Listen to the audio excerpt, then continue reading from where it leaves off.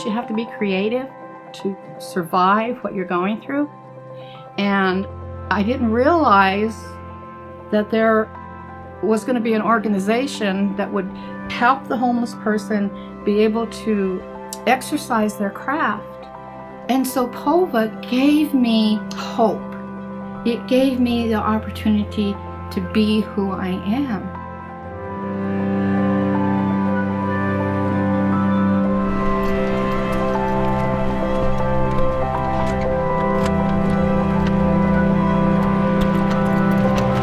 Welcome to my apartment.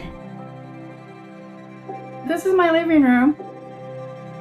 If you notice, I'm surrounded by some of my art, and the most interesting part of where I live is this way.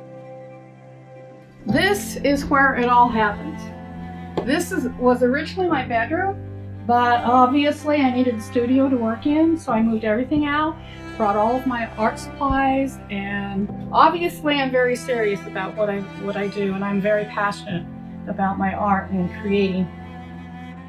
I remember as a small child coloring with my mom. She was the inspiration. You know, she was the one that fostered basically who I am as an artist today.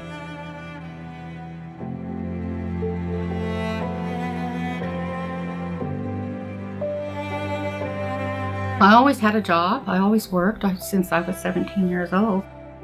Here in the United States, too many people are living one paycheck away from being homeless. I had everything. I had a good life. I had my family, and all of it was gone, totally just eradicated.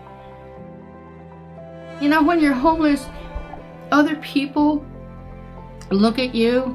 Either they look at you as you're not there, they don't want to see, or they have a negative response as to you being a human being. This isn't who I am. This doesn't speak as to who I am. I'm an artist. I'm not a throwaway person. To me, POVA was like I was in a little boat with no oars in the middle of a big ocean, and there were holes in my boat and I was sinking. POVA was the lifeline that got me out of that situation. I think the biggest thing that I've learned about homelessness is how complicated it is. Every single one of our artists became homeless for different reasons, and it took different solutions to get them out of homelessness. And so our goal is not only to provide an outlet, a marketplace for our homeless artists, but also for the community to finally get to interact with people that they're not used to. And our hope is that that leads people to advocate for the humanity of someone that may be very different from them. POVA gives the creative person the opportunity, the ability, the incentive, the encouragement to bring that out.